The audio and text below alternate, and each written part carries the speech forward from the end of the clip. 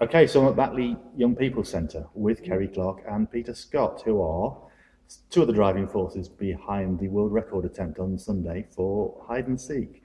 Yep. So, Kerrie, do you want to tell me where all this started and why you're doing this? Yeah, well, I'm a youth worker and I work with a large group of young people every Sunday.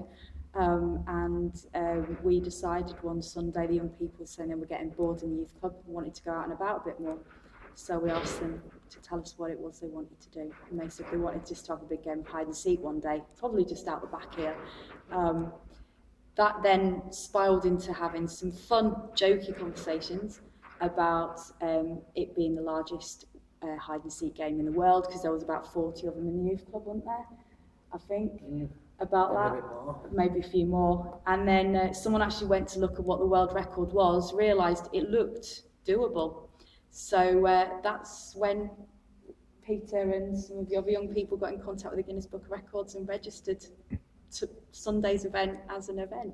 Okay, so Peter, this is mainly your fault then, is it? Yeah, sort of. Mainly mine. But it's fun, so I'll do it for a laugh.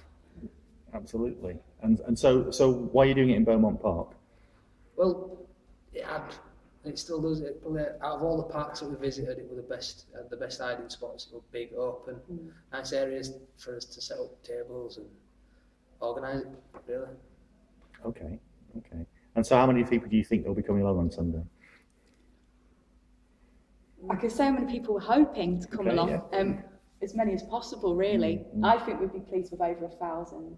I think we'd be lucky if we got it would be good to have anything over 1,000. We'd be really pleased with. But if we break the world record, that's kind of that's the whole idea, really. For, yeah. Okay. And how long do you think that the game might last? An hour and a half. Yeah. Okay. Give people a chance to find them, and if we lose anybody, we've got a chance to find them too. Okay. And so do you want to tell me all the details then, where it is, what time it is, how people can register to get involved? Want me to do that? Well I'll do that. The registration takes place at 12 o'clock noon at Beaumont Park at the main entrance, but we'll also have a registration point near the bandstand as well. And people just need to turn up. It's a free event. Refreshments are available at a cost, but to actually just take part, it's all completely free. And registration, all you need to do is just give some details like your name, your postcode, your age. If you're an adult, you don't have to give that, we'll just tick a box.